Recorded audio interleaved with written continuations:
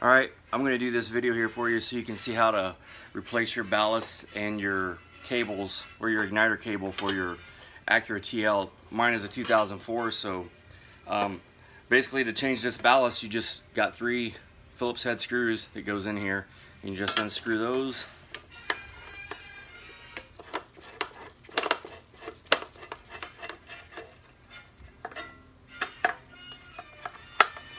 And it looks like it has like a little heat shield on top of it. You just take that off as well because it comes off with the ballast.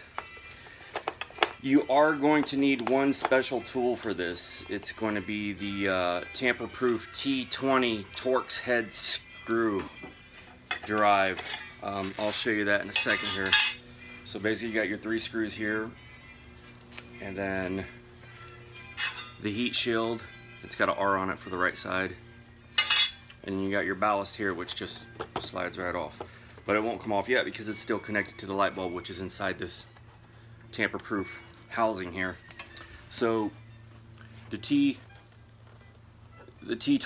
is a, you can see it's got the little divot in it because the screw that has been placed on this has got a little nipple inside of it. And I know you can't see it with this little iPhone video that I'm doing, but that just goes in there and you just unscrew it like that. Take the screw out. Then you turn this righty-tighty, lefty-loosey. Pull this out. That's that. That protects your igniter cable and the light bulb. And basically you just take this igniter cable, slide it off, disconnect the ground and all of this. Then this will slide out like that. Now on the original one, you're going to need to save your gasket here for the water. Make sure there's no water that gets inside there. And then this little rubber housing will pull up, which will get you to the little clip that clips it in. Pull that off. And now you have this. And don't forget to save this. Take this off because that will go on your new one. This is trash. This is the bad one. My right side one is the bad one. So that'll go in there. And you'll take this and fish it out. I don't know if this is good or bad, but either way, it's trash. My new one is here. It's all shiny. And I will just take this and do the same thing. I'll unplug this.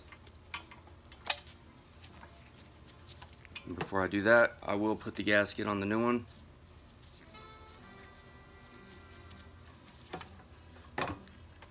Then I'll fish this back down in here.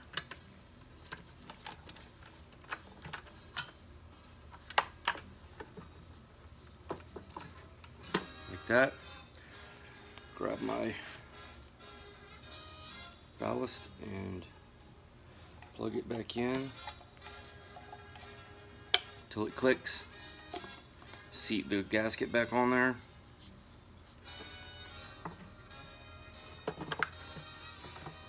Just hold it there until you get everything put back in place.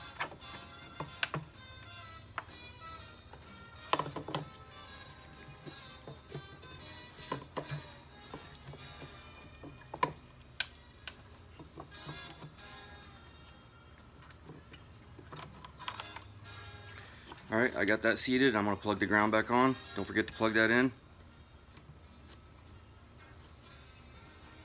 Like that. Put this cover back on.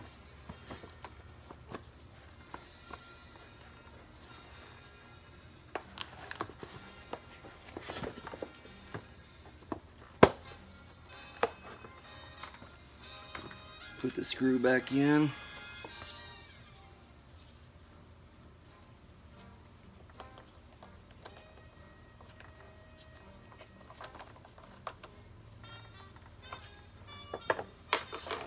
Alright, then I'll put my heat shield back on top of this.